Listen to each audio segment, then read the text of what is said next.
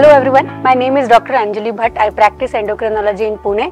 So in Diabetes India, I spoke on a very important and very interesting topic on clinical cases and on how to use continuous glucose monitoring, especially the professional continuous glucose monitoring where the patient cannot see the reading but the doctor as the reader, and the patient comes every now and then to the doctor to see what the profile is.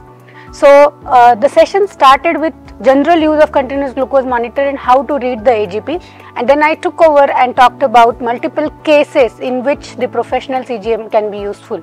So there are 4 main clinical groups of patients where the professional CGM can be utilized. One group I talked about was the reference group, where we use the CGM to see if there is a problem, especially in patients who are using oral hypoglycemic agents or insulin.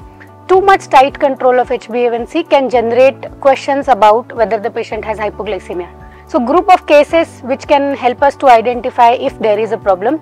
Then second group of cases which is called diagnostic, to see what is the problem, whether there is increased variability or whether there is less stability, or if there is higher risk of exposure or higher risk of hypoglycemia.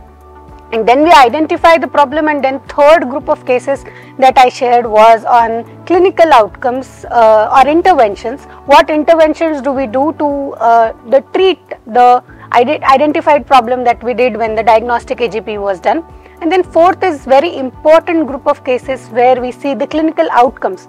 And now it's very important to have trust of the patient, and it's not only important for you to know that everything is fine, but it's also important to show to the patient that everything is fine. So the fourth group of cases was discussed where the clinical outcome was seen as well as shown to the patient.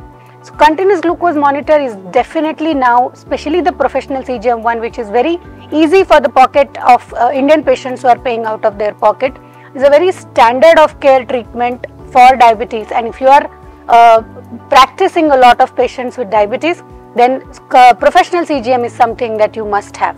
With that, I would like to take your leave. Thank you so much.